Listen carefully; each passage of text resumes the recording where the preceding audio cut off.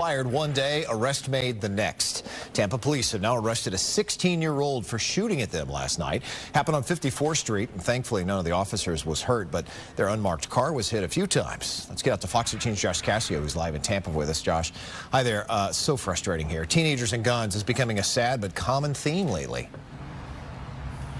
Yeah, Mark, I mean, barely old enough to drive, but apparently old enough to shoot at police. It's scary. Crazy. The Tampa police chief here, the interim chief, said cases like this involving teens and guns, they're extremely frustrating, they're disappointing. But tonight he's trying to focus on the positive, and that would be the fact that the community came together to help police make this arrest pretty quickly.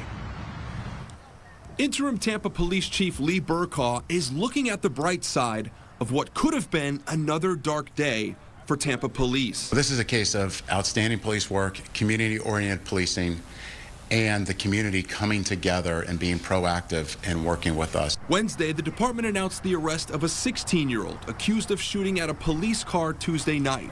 Police say their specialized street anti-crime unit was out doing a patrol in the area of 54th Street when a group standing outside of a house opened fire on the unmarked car. Luckily, none of the three officers were hurt, but their vehicle did take at least one round. It was pow, pow, pow, pow, pow. Says one woman who was near the scene when it happened. She says those involved don't respect law enforcement enough. These police, they have a family.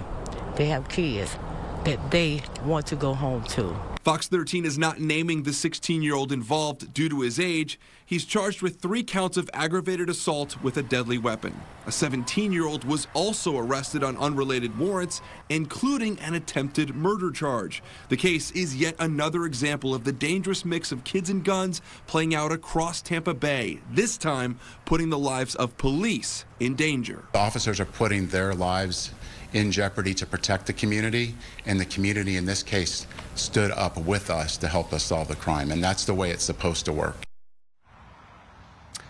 And the interim chief also said he had a conversation today with the state attorney. They specifically were speaking about this case. He says it will be prosecuted to the fullest extent of the law. He also made it a point that he says these 2 teens may be tried as adults in this case as well. Mark, back to you. Message clearly needs to be sent because many of them are still not getting it, but hopefully this works here. Josh, thanks very much. Now the